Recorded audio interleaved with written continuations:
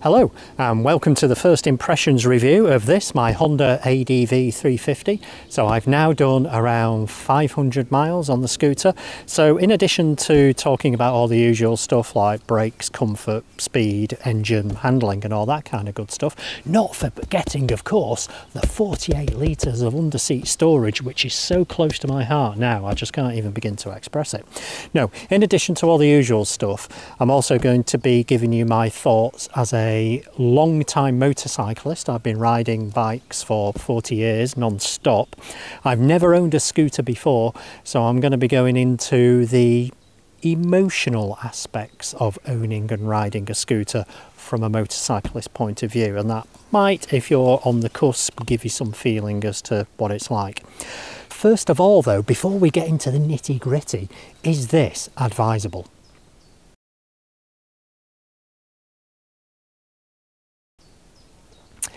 And the answer is maybe, if you're really sure and confident of where you're going and what the riding is like, then sure. But even then, you know, gravel tracks, nice easy trails, super easy trails where you don't have to turn around, it's absolutely fine. If you're not sure, you're not confident, don't even bother. Although it's got ADV in the model name, it's not an adventure bike, it's not any sort of trail bike. It's a scooter with quite stiff suspension, good handling, but no. What I would say is, if you're thinking about going down a gravel track or off-road, think of it this way. Would you take your full dress Goldwing Tourer down that track? If the answer is yes, you'll be fine on the ADV. If the answer is no, then consider it and probably go off and go and do something else. The other way to think about it is, if you're a big Easy Rider fan, Captain America chopper, Peter Fonda's chopper, would you ride that chopper off-road? If you're confident, then yeah, absolutely, the ADV is great and it's better than Captain America's chopper, but not by much, but it's all right. Okay, suspension and handling. Let's talk about the handling. So the handling, if you were to blindfold me and give me the keys to the ADV 350, aside from riding into the River Tweed within 3 seconds, which wouldn't be very nice, I'd probably think I was on a motorbike. It handles that well. It's neutral, it's not too fast, it's not too quick, and to be honest with you, it feels like a mid-sized standard street bike, you know, like a CB 500 or something. It really does handle that well. I'm pretty amazed. You know, it doesn't flop into corners, it's not difficult to get out of corners. On faster bends, undulating sweeping bends, it feels great, feels really stable, and I must admit that's where I was a little bit worried about a scooter because of the small wheels, but I can honestly say I don't notice, or I don't even think about the size of the wheels now, particularly in terms of how they impact the handling.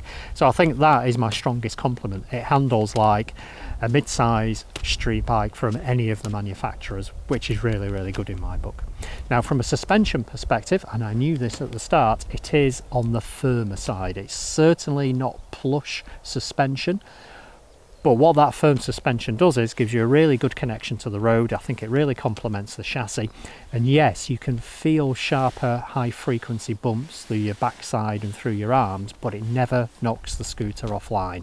So from a comfort perspective, yes, you've probably traded a bit of comfort for the firmer suspension, but from a handling perspective, the firmer suspension really works with the rest of the chassis. So it's certainly not one of those kind of city executive scooters where you waft along on a mattress on a magic carpet.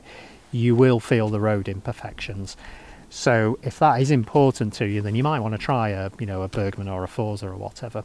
But I would say this for me is pretty much perfect. You know, I don't do any town riding really. I do most of my riding outside in the countryside, and the suspension is probably on the sporty side for most scooters, which is what I particularly love. But having said that, you know, it's not like rock hard suspension, it's just a little bit firm compared to most scooters, and as I say, you might feel it through your backside, but road holding is absolutely spot on.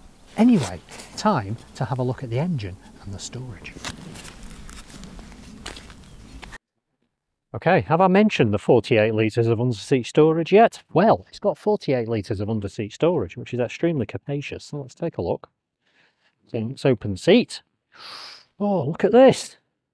I mean, it's a lovely summer's morning, lovely spring morning, so what better than having an al fresco breakfast? So I've got my special USB powered toaster here, which I'm going to plug in the moment. So aside from the underseat storage, which is just brilliant, it's also got 2.5 litres here. And just a little word of advice, if you like your soft fruit, I would advise that you keep your soft fruit in here. So I like my easy peelers, and what I found with my easy peelers is you just got to be careful where you pack them because they can get squished. So if you like your soft fruit, just be very careful. Recommend you put it in your 2.5 litres here because nobody wants bruised plums, do they? Anyway, right, let's get the toast going. Sorry, let's get the trumpet going. I do like a crumpet, so special USB powered toaster, put that in there and we'll give it a go. Might take some time. Might take a lot of time. Hope I don't flatten the battery. So yeah, USB powered toaster. This is the beauty of scooters. Oh, it's ready. Look at that, crumpet.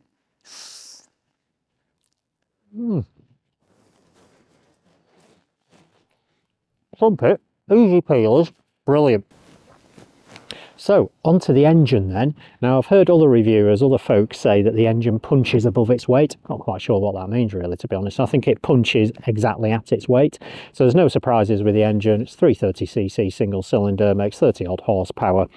But it goes well, and I think one of the reasons why it goes so well is obviously it's mated to a CVT gearbox, which maximises torque characteristics of the engine essentially.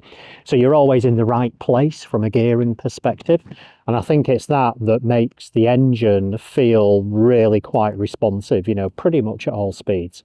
It holds 75 miles an hour, really easy, and even then you've probably got about another 15 miles an hour to go. So yeah, it's not unexpectedly fast, it's not unexpectedly quick, it's kind of just right, it's kind of what you expect. It's really easy to use. The CVT gearbox, as I say, really maximises the characteristics of the engine, and all I would say is, as a motorcyclist, and this isn't a criticism of the scooter because it is what it is, but as a motorcyclist I do miss that kind of visceral connection between revs, gearing and the engine characteristics that you get with a manual gearbox. But you know, CVT is super easy to use. First one I've used, and it's like I thought the engine might run away with me and strange things might happen, but no, it's a cracker. So yeah, I mean, what's not to like? You know, for such a relatively small package, it does extremely well. Well, I'm alright with the brakes, to be honest. If you use just the front brake, you will find it's a little bit wooden and it does need quite a bit of a squeeze. But if you do the scooter thing and use the back brake as well, then the bike comes to a really quite rapid stop and deacceleration. So no problems at all. So yeah, I'd recommend using both brakes. So probably, you know, front brake, back brake ratio about 75 to 25. And it's kind of easier compared to a motorcycle because you've got the back brake on the left-hand lever. So yeah, I'm okay with the brakes. Like I say, they're a little bit wooden. Front brake alone is adequate, but combine it with a back brake, then you've got more than enough stopping power. And actually what I like about using both brakes is that you don't really feel as though there's much dive. It almost feels like a, you know, like a 1250 GS, you know, with the paralever suspension, so you don't get any dive on it. So yeah, the brakes, absolutely great, you know, for a machine like this. But like I say, use both brakes, 75-25. I'm not a big fan of keyless ignition, but actually it works quite well on the Honda, and I've actually had no problems at all with the ADV.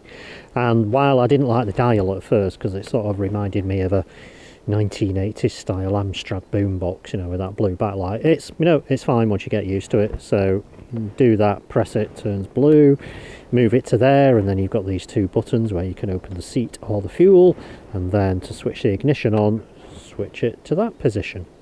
So in summary then, the ADV 50, what do I think of it? Handles well, the engine's good, it's powerful enough, it's brisk enough, it's quick enough, does 75 miles an hour.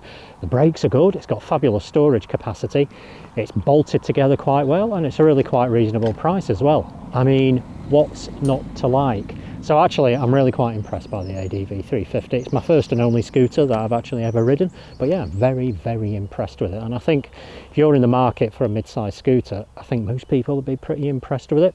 Now, as a motorcyclist, what do I feel about it? Okay, It's still transport, but it is better than a bus, a lot better than a bus, mainly because you still don't have to speak to people on that bus. So yeah, it is transport, but it's good transport, and in a way it's kind of got me back to the reasons as to why I got into motorcycling in the first place, which was basically to escape my parents' house, get off a push bike and see what's round the corner and take a few photographs on the way. And the ADV has kind of got me back to that. So I don't whiz about on it, but it handles well and it's good fun. But it allows me to appreciate this.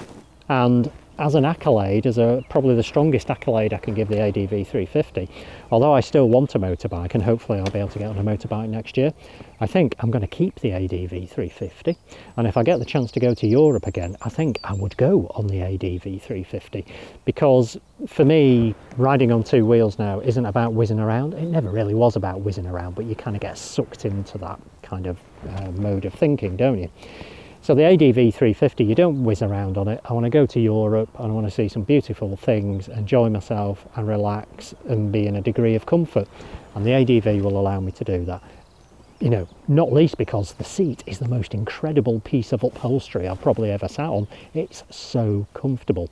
Add into that the scoot is really easy to ride, handles great, it's got firmish suspension, a good engine. What is not to like? And it's a pretty bargain price, really. 5,600 here in the UK. It's a good price and the thing will last forever. So in summary, yeah, I really like it. Don't love it, I really like it. But if you're in the market for a mid-size scooter, I'm not sure how you would not go wrong with the ADV 350. It's that good. Right, the bus. I am never getting on a bus ever again. Was it Margaret Thatcher who had that quote? If you're a bloke over 40 and you go in a bush, you're a failure. I don't know, did she say that? Bloody Thatcher. Anyway, right, more later. Bye.